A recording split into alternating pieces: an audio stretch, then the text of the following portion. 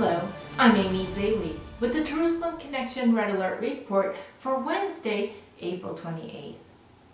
What's your perspective on history? Sometimes it seems like decades and centuries pass by and there are but footnotes or textbook chapters that we should know about and that we can get on to our daily lives. But let us really look at history in some sort of context. For example, Prince Philip recently passed away at age 99. He was married to Queen Elizabeth for 74 years. Philip and Elizabeth married 1 year before the modern state of Israel was born in 1948. And we still have Elizabeth around to tell us about it. And think of this, Prince Philip's mother, Princess Alice, was named righteous among the Gentiles for her selfless work during World War II to hide and save Greek Jews.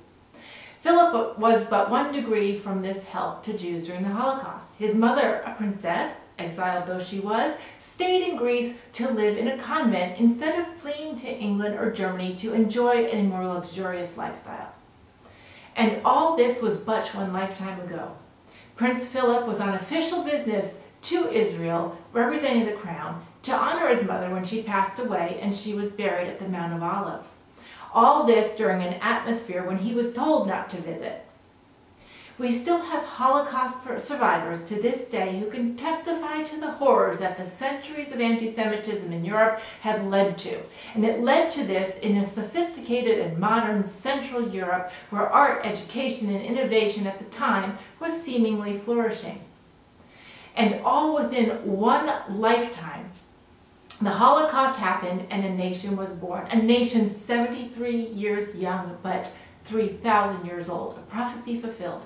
All within 1 lifetime's vantage point. For Holocaust deniers and history revisionists who claims Israel is imperialist or colonial, you need only reread the definitions of each for an accurate account. For those who say Israel violates the human rights of its inhabitants, you need only to go there and check it out for yourself. And then go to its neighbors, Gaza, Jordan, Egypt, and Syria. Take a checklist of human rights protections and living conditions and status reports. And then let's see your comparison. Women, homosexuals, folks not of the dominant religion, folks not of the dominant color. Check out the differences. Let me know who can go to school, to college, and get a job, who can own property. What are the employment conditions and protections like? Let me know who can have a parade and a festival, and then get back to me. All within 1 lifetime. Shavua Tov, and have a great day.